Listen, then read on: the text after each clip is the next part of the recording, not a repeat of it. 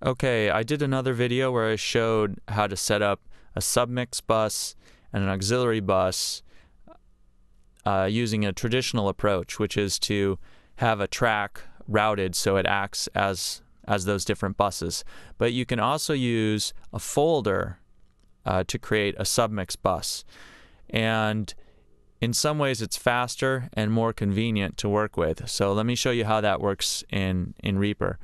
And essentially there's no difference. So if you're using a folder and you've got a bunch of tracks inside a folder track, it's exactly like a submix. So here are my tracks right here.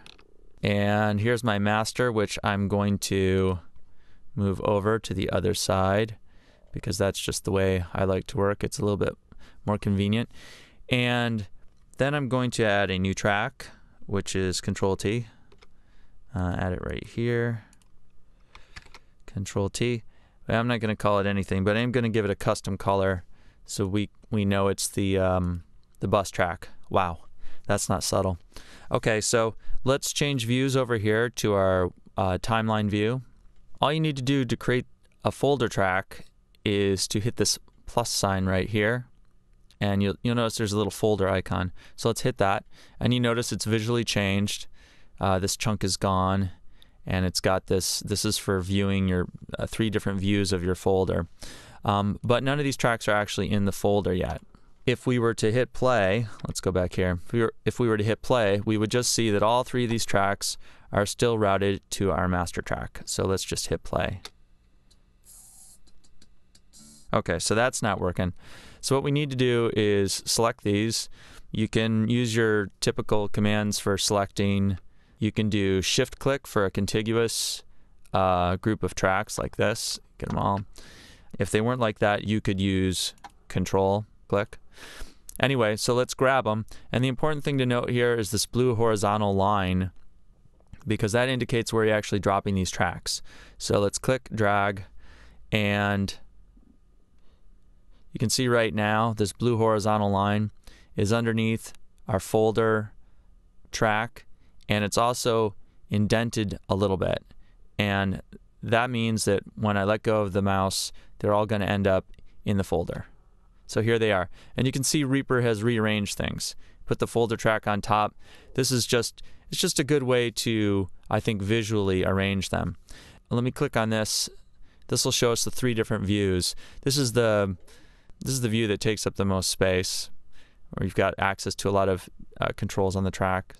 And then there's a smaller one, and then a very, very small one, which is almost like not seeing the tracks at all. Okay, let's go back here and let's see if everything's working okay. So when we hit play, we should see that there's a level here in these tracks. There's a summed level over here in our folder track, which is essentially a submix bus, and then it's making it all the way over here. So that looks good. And just as a further test, let's just mute the submix. Now with submixes, because it's series processing and there's no splitting of the channels, it's not like the auxiliary send, we shouldn't hear anything in the master. We shouldn't see any level in the master either. So let's do that. And hit play. There we go. And you can see, let me flip back here again, that absolutely nothing's coming through. And in fact, this folder track is muting all of these. Let's call them children tracks. Okay, let's undo that. Now, you could still route any of these tracks to, you could route them out to another track acting as a submix bus or an auxiliary send bus. You could route the folder track to an auxiliary bus or a submix bus. It tends to get a little, I like to keep my mixes pretty simple, but just to let you know, you're not limited in any way because these are in a folder track. And then lastly, you'd probably want to add something like a compressor or maybe an EQ over here. Same thing with a submix bus. You would just hit your effects button, choose your effects, add, come in here. I'll just put on recomp, okay. And you can see the compressor's here, it's active. And if we hit play and we bring down our threshold over here, we'll start seeing some gain reduction. That'll be the red lights over here. Let's do that. And you can see as I bring the threshold down, I'm compressing more and more. And this is our gain reduction over here.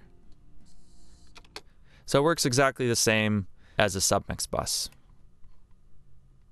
Now let me talk about some of the things that are cool about the folder. You can set these folders up really quickly.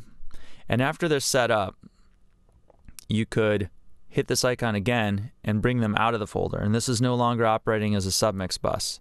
So watch. Nothing's going through here. And if I want to mute these tracks, I have to mute them individually. But you can come back here and hit this button, and once it's set up, Reaper actually remembers, oh yeah, these were in this folder. So that's convenient. Another thing that's cool for editing purposes is all these tracks are basically grouped together now. So if I want to come in here and do some slicing and dicing, I just make sure I don't have one of these tracks selected, because if I have one of these tracks selected, it'll just slice and dice the individual track, as I'll show you in a second here. Okay, so now I'm just slicing that bottom track.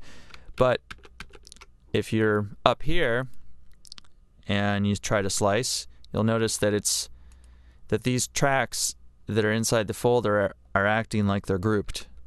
So that might be something convenient. The other thing that I've mentioned before is that visually what you're seeing up here is a sum of the tracks contained in the folder. Now this could be handy if you're trying to line something up. Like let's say I had a bass, let's say this was bass and this was kick, for example.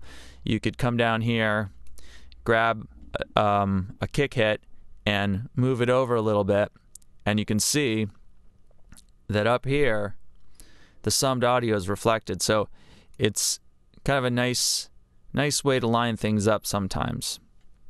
Okay, thanks for watching. That's my take on folders in Reaper. It's something that I think I'm going to start using a lot more myself. If you have any questions or comments, feel free to leave them on my blog or up on YouTube.